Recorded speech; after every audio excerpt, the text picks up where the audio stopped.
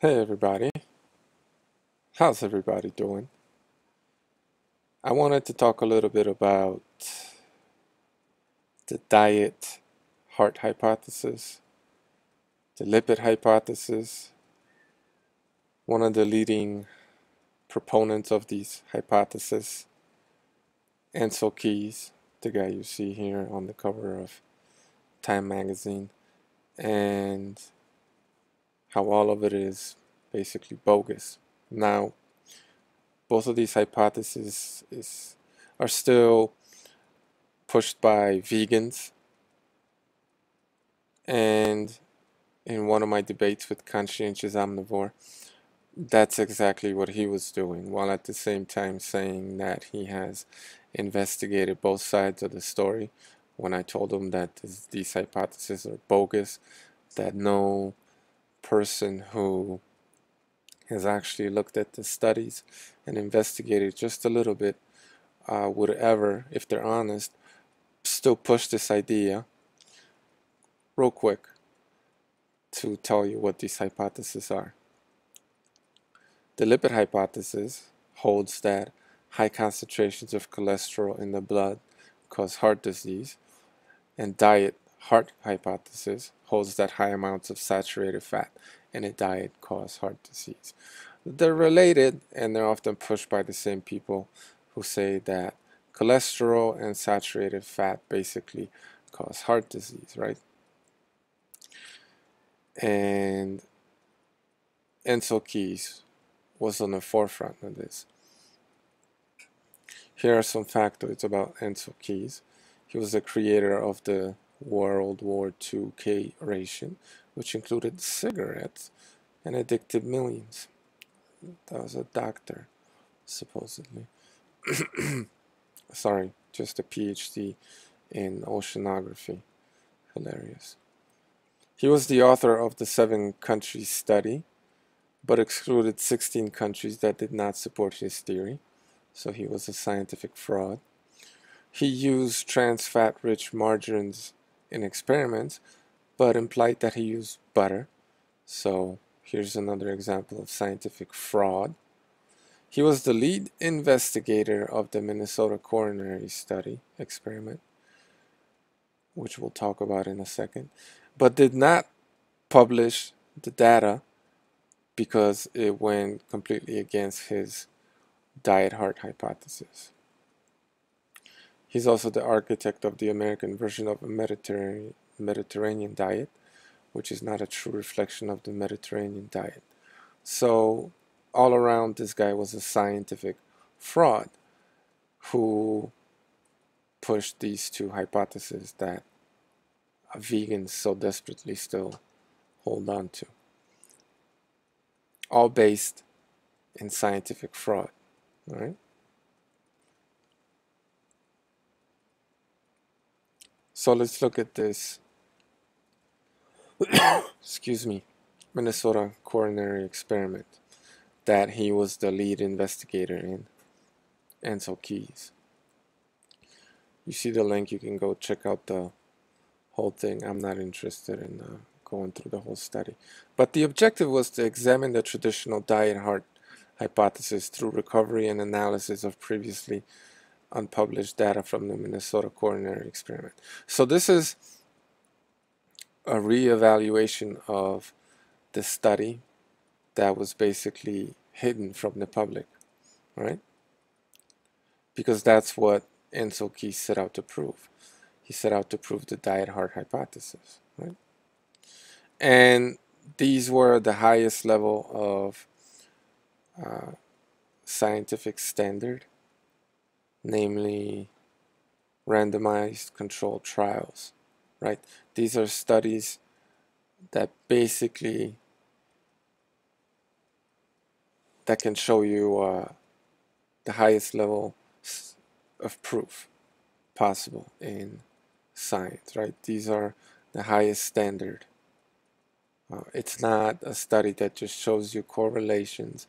This actually can prove a hypothesis or disprove it. And what they found Basically, the study had something like 4,000, a little bit more than 4,000 subjects in one group and a little bit more than 4,000 in the other group. And these people were closely monitored because they were in mental institutions and like old folks' homes and something. So they had complete control of their diet. And what they did is that they fed one group saturated fat, a lot more saturated fat, and fats from animals. In the other group, they fed a lot more of plant oils, linoleic acid. Uh, and what they found out is that the people eating plant oils, it did lower their cholesterol, but they actually had higher incidence of heart disease than the people eating saturated fat and animal fats. I'm just going to skip to the conclusion. You can go read this whole study here. Let's read the discussion. The traditional diet heart hypothesis predicts that replacing saturated fat with vegetable oil rich in linoleic acid will reduce coronary heart disease and deaths by lowering serum cholesterol. So it did lower serum cholesterol, but heart disease incidents were actually higher than in the people eating saturated fats from animals. Here we go. Summary and conclusion. Available evidence from randomized controlled trials shows that replacement of saturated fat with linoleic acid effectively lowers serum cholesterol, but does not support the hypothesis that this translates to a lower risk of death from coronary heart disease or all causes. So this study went completely against Ansel Keys' assumptions based in fraudulent studies. I wonder who he was paid for. And, well, that's why he didn't publish it. It's because he was set out to prove that higher cholesterol causes heart disease, and he found out the exact opposite. This linoleic acid in soy is strongly linked to obesity epidemic. Now, chicken, commercially raised chicken, and conventionally produced chicken eggs contain a lot of linoleic acid also, it needs to be said. But that's because these animals are fed a lot of soy, right? And there's a lot of linoleic acid in the standard American diet because of all the different vegetable oils, right? So when you have these food surveys or epidemiological studies that find a link between meat consumption and heart disease, and they postulate that it's because of cholesterol or something, um, that's all BS, because all of those people, even the meat eaters, when they fry up their steak, they use vegetable oil, right? So because vegetable oil is so prevalent in the standard American diet, and we know from Ansel Keys' experiments that it's actually that causes um, seems to cause heart disease, or people that consume a lot of that instead of animal fats have higher rates of heart disease. It's completely ludicrous and preposterous for these food survey epidemiological studies and the people that conduct them. It's completely anti-scientific, and it flies in the face of actual factual science that's a lot more credible than their studies. When they try to say that meat and saturated fat causes this disease, when we know all those people also eat a lot of vegetable oil, which we know has consumption thereof has a higher incidence of heart disease. So all these people who conduct these epidemiological studies and posit these things, they're complete and utter frauds. Here's one study that says that the low-fat diet heart hypothesis has been controversial for nearly 100 years, okay?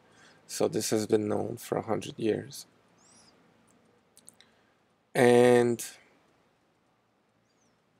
you know, so for this vegan in our debate to still push these hypotheses that have been debunked many, many years ago and have always been controversial, have never been proved. There has never been any credible science showing that saturated fat from animals causes heart disease. For this vegan, this is why I call them dishonest and a liar, because you can't say that you've looked at both sides of this debate and still hold fast that animal saturated animal fat causes heart disease, because not only is there no proof that it does, there's actually proof that it's something else. So yes, my debate opponent is a liar. He is a very dishonest person. He's ideologically possessed, and he pushes, you know, ancient science that's been debunked many times over already. Like it's preposterous that people still push these ideas that have never been proved and have been disproved many times. Now, as far as linoleic acid goes,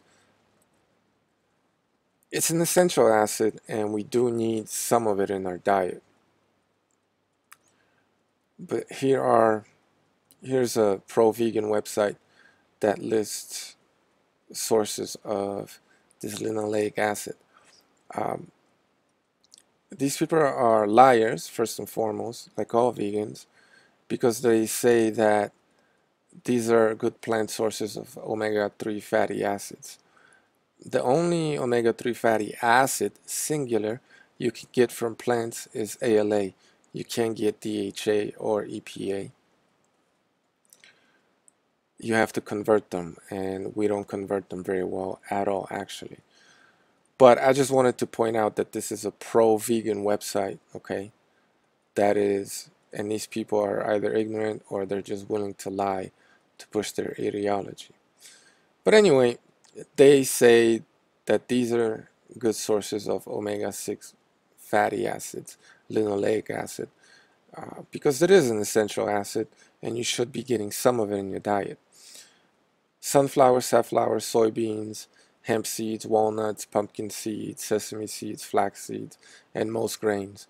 I think most nuts, definitely the Brazil nut, but I think nuts in general contain a lot of this acid. Now, the reason why I'm talking about this is because, yes, you could sit there and say that these processed oils from these plants are bad because they're hydrogenated, and that's definitely true.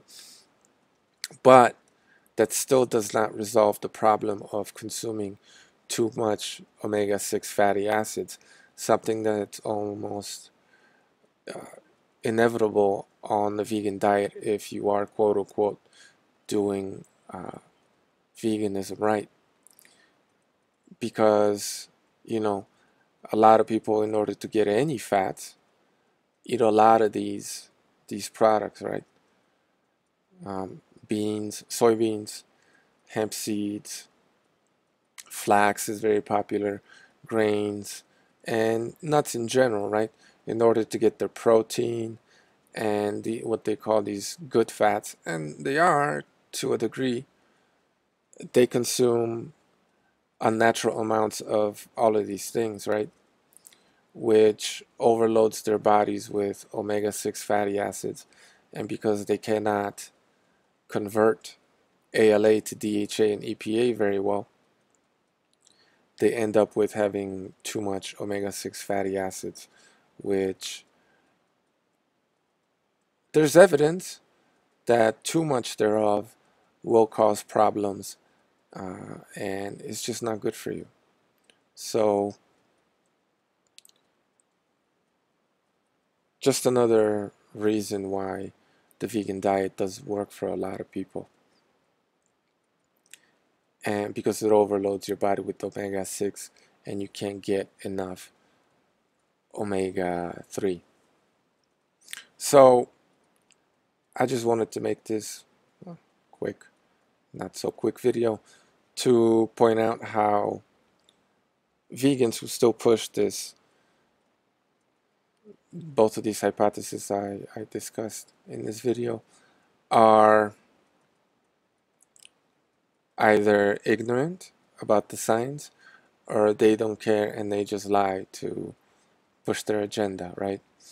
But if you're going to claim that you've studied both sides of this debate and you studied all the science on the topic and still push the lipid heart hypothesis or the lipid hypothesis and the diet heart hypothesis, then you're nothing but a liar and you're just a fraud, okay?